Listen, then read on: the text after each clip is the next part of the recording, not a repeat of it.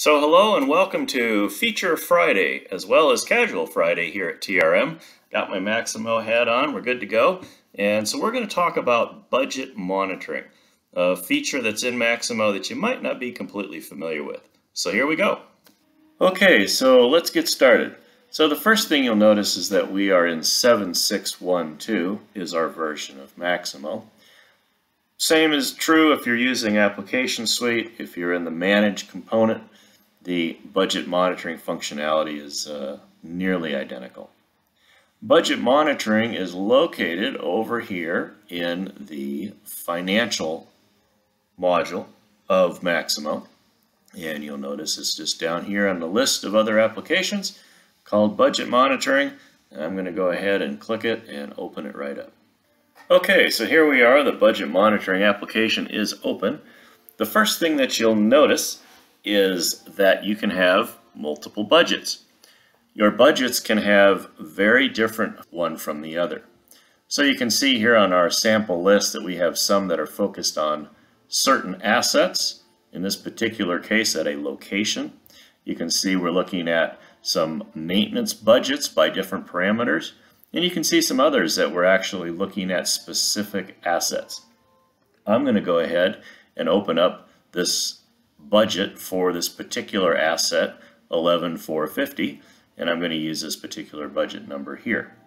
You'll also notice over on the right hand side that budgets have statuses. They have financial periods, financial years that they're applicable to, and they're certainly based upon an organization as well. So the point here is that you can have many different budgets with different focus that you can manage all at the same time. So you'll notice that other than the metadata up here at the top describing this particular budget record, you can also set the year and the financial period when you're doing your calculations, as well over on the right hand side who's responsible for the particular budget. The important part right here is what they call the focal points. Now your focal points can be things like work orders, it could be specific locations. There's quite a number of different points that you can use to identify what your budget is. You'll also notice over here on the left hand side there are some actions where you can manage those focal points, as well as some rules and things about your budget. A focal point is just a query. If I expand the focal point here for assets, I can see that my condition, my where clause, is really just looking at this one particular asset. So this right here is able to tell you that your focal points, your budgets, can be rather sophisticated and very focused depending on what your needs are. In this case, this particular budget, I'm just going to look at the expenses and the costs and things that come in for this particular asset, I should say. Sorry. Okay, so now let's roll down beyond the focal points into the section called budget lines. When you first set up your budget, you'll have to take the action to generate budget lines. You get to identify what the different lines are going to be in your budget.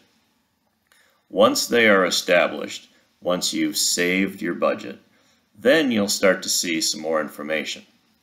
If I expand here and roll down a little bit, I can see that for this particular asset, I have some budget line items.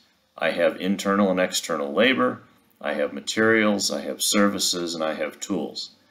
This is starting to look a little bit like the Plans tab and the Actuals tab on a work order, isn't it?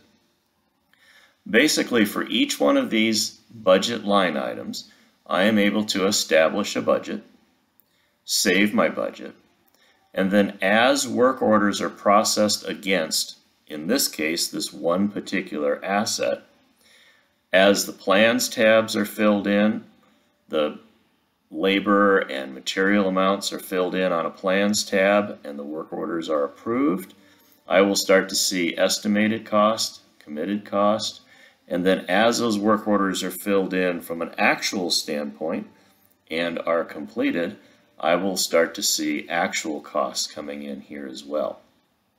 So again, once I've established my focus, once I've established the line items and the budget amounts, Then it's just a matter of sitting back and waiting for work orders to be processed, and those actuals come in and start to hit my budget.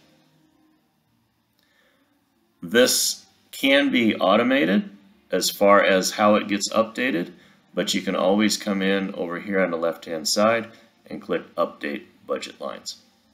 And that's it. So there you go. That's budget monitoring. Pretty straightforward.